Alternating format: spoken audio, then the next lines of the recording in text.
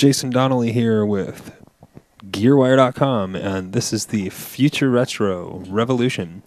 The Revolution is a Roland TB303 emulator. It is analog. It has a built-in DSP. You can run an external signal through it and process external sound. It also has MIDI I/O and an overdrive and a waveform selection and CV in-out and gate-out. And basically, it's a really badass 303 emulator. So what I'm going to do is show you how to create a simple pattern. Let's fire this up. First thing you want to do here is hit the pattern button. You can see around here these numbers 1 through 16. Those are the steps in a single pattern. So what we want to do is hit pattern again. We've already selected pattern 1. You could up and down to different pattern numbers depending on which one you want to work with. I'm working with pattern number 1. I'm going to press pattern again. Looks cool, doesn't it? So the first thing we're going to do is clear all of these notes.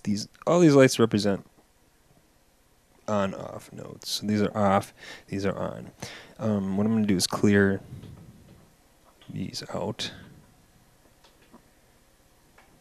So now we have a clear and fresh pattern. C2, if I press step 1, that'll give you the note that it's on already. It's F2. What we want to do is I'm going to start with F2. That's fine.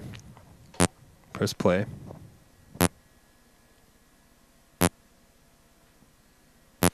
And I think I'm going to drop a note here and here.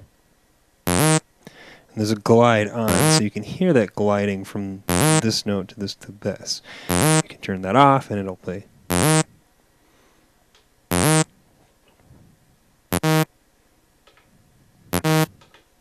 Each note without the glide.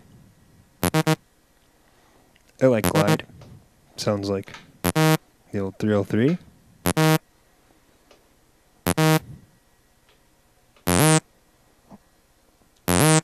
I'm going to drop one here. One here. As I say, I want to change the note on this step. On C2, I'm going to press this. I can move it up and down. Hear the note changing.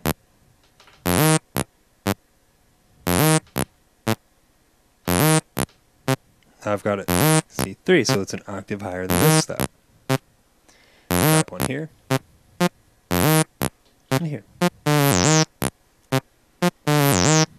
Now we have a very simple 303-like synth pattern.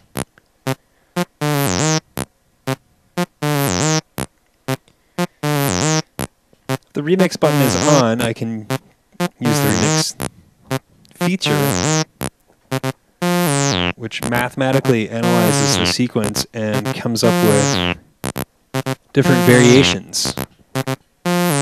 So your job is pretty much done for you there.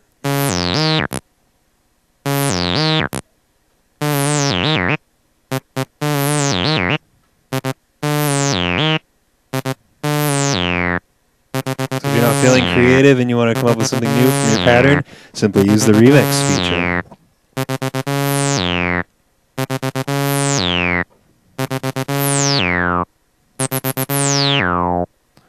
I want to throw some delay on that.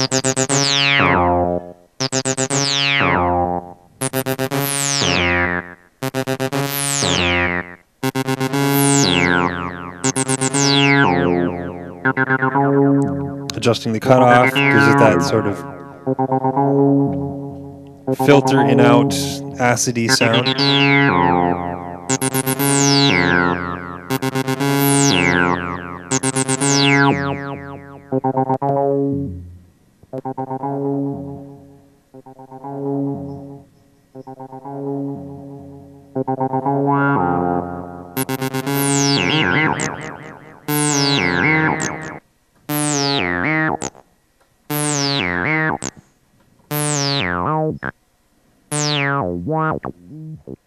So there you have it, the Future Retro Revolution. Stay tuned for future segments where I will dive a little deeper into the sequencer on this device, and I'll also show you how to do some things such as adjust effects and record real-time knob movement. This is Jason Donnelly with GearWire.com. Thanks for watching.